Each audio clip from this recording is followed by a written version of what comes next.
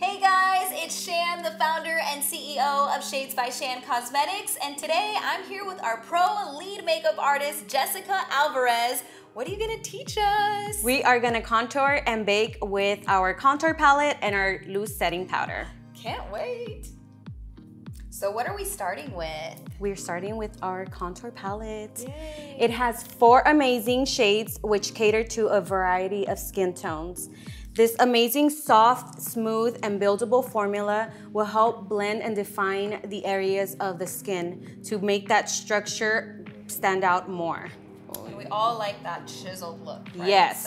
So it kind of gives you that sun-kissed tan that you, like if you went up in the sun for a little bit and give you a little glow. Let's be real, I do need a tan right now. So, all right, well, let's get started. Up, Going back with latte, we are gonna apply to the hollow of the cheeks, starting at the ear area. Circular motions, blending it upwards to allow that natural glow to come through. And we are choosing latte for her skin tone because she has more of that light to medium complexion, which latte would suit her skin tone. It won't be too bronzy nor too ashy. So this would be the perfect shade for her contour. Applying it at the jawline, back and forth, then blending it towards the ear to get that nice 3 effect or E effect. So the purpose of a contour is to define and sculpt the structure of the face. So that's why you would want to contour to create that illusion of more of a definition, like a defined cheekbone, a little smaller forehead, half a chin. There you go. God, this makes such a difference. I think it looks good because you're doing it. I'm gonna go back in with latte to the tip of the nose, sweeping it a little bit just to create that nice bronzy nose, and it'll just connect the whole look. And when I say this formula is nice and smooth and buildable, this is the reason why. You don't want to have so much of a pigmented product that will apply so much product into the nose where it just concentrates. Yes, and so you don't want to have just a little brown nose. A reindeer nose. And now what are we moving on to? We're gonna continue with our loose setting powder. So exciting. So what's amazing about our translucent powder is it does have some soft blurring particles that actually smooth out the under eye or any fine lines around the skin. Ooh, and we could all use that, right? Yes. So there's 2 different types of way that I will be teaching you on how to do this.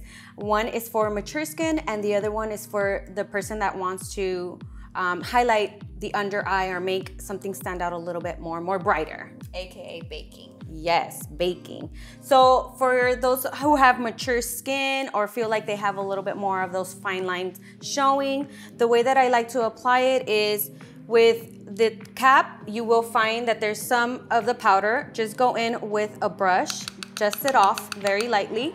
Go ahead and look up, and then we're just gonna dab on the under eye because we are setting the concealer that we applied, and then just blend it out. And this will ensure that your fine lines are not showing when you're applying the loose powder. Now to start off with the baking, I love to use a sponge. This will ensure that a lot of the powder is set in the under eye. Look up.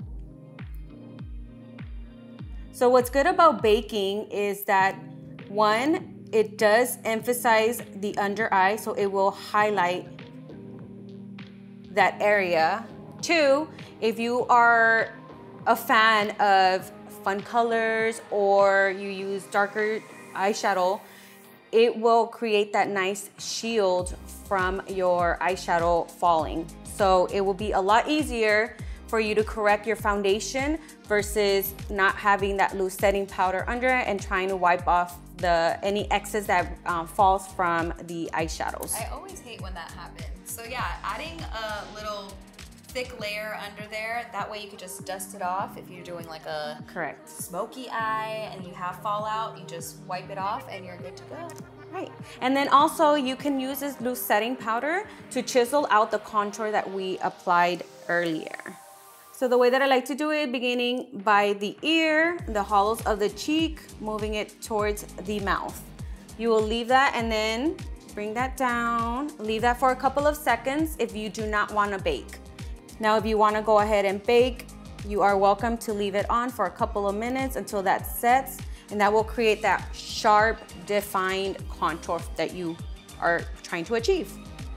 Also, I like to bring it into the bridge of the nose, just very lightly, like so, and then whatever's remaining on the sponge, on the forehead, and this is just gonna set any areas that we want to ensure that the makeup lasts longer.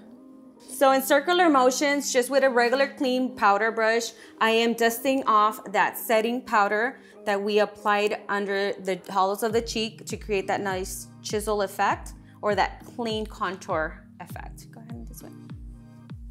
So circular motions, and this will ensure that there is absolutely no harsh lines when you're not baking. And this can also lift your cheeks as well and create that dimension, so you can actually lift your face when you're contouring and setting. Correct. As well. So now with the whole baking, let's pretend we have 5 minutes already on it. Just look up, just dust it off. And you'll have that nice bright effect. And this is how you contour and set. Hope you guys learned some awesome tips, and make sure to subscribe to our channel for more videos, and you can purchase all the products we use today at spscosmetics.com. Bye!